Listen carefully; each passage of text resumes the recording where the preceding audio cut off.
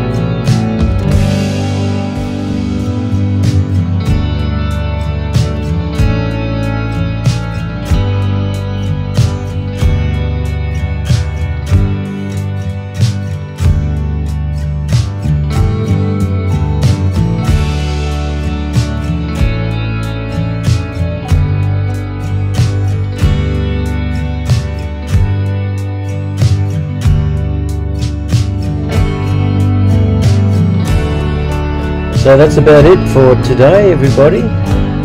Thank you all so very much for watching, and I hope you do like the video, and I really do hope you subscribe to the channel, hit the like button and hit the bell notification, and until next time, that's about all, folks. Bye for now.